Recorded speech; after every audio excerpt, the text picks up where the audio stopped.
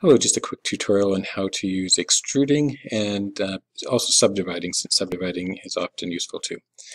I'm going to switch to edit mode. Shortcut for that is Tab, and with everything selected, I'm going to subdivide like that. You could also just select certain faces and subdivide those faces.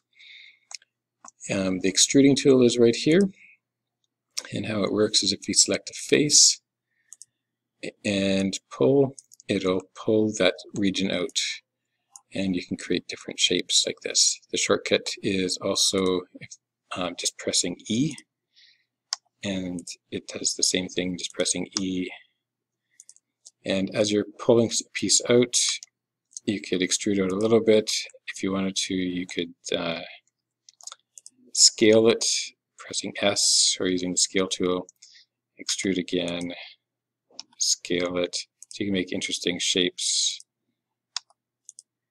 You can also rotate.